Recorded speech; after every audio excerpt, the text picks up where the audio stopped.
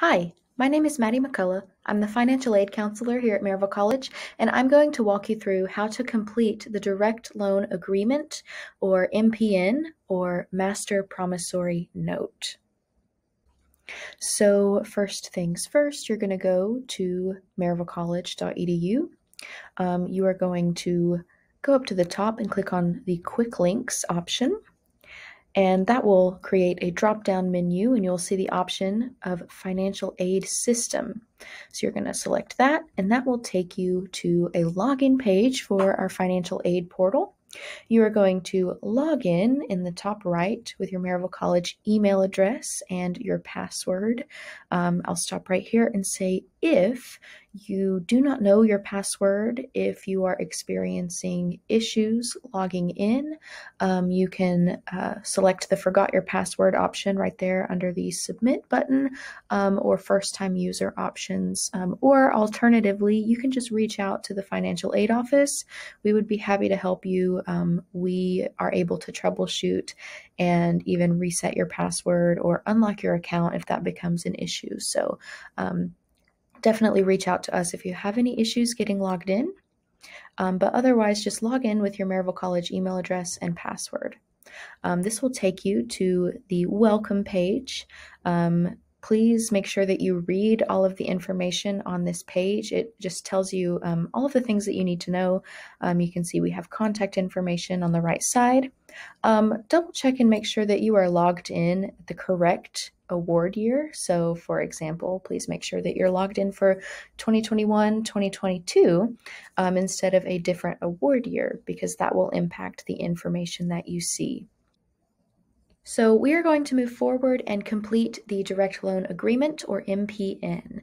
So you'll start by going to the menu, which is on the top left side of the screen. That will create a drop-down bar.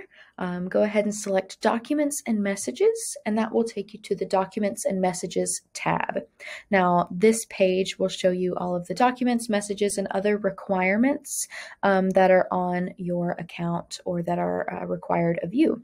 So scroll on down on this screen, and you will see a list of your documents or things that are required of you. This page is just an example of potential documents that you may have on your account.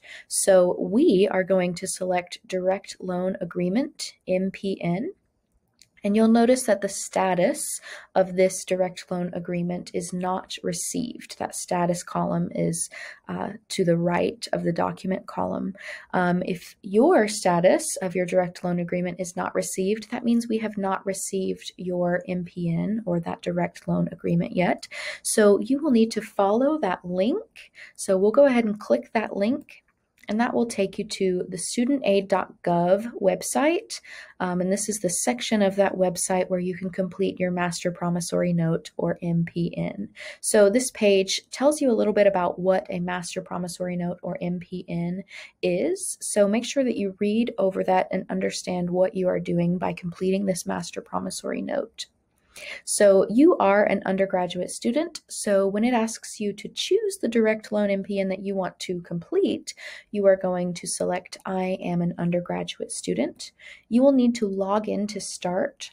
If you are not quite ready to complete your MPN, you can also view a demo.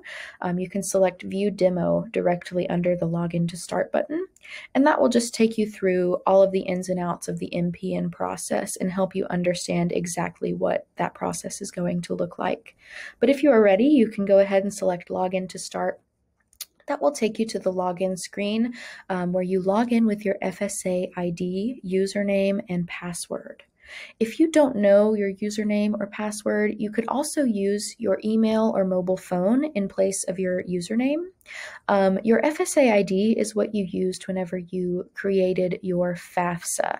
So you should have that FSA ID and password written down somewhere or saved somewhere. But if you happened to lose it, you can retrieve your username and password by clicking Forgot My Username or Forgot My Password.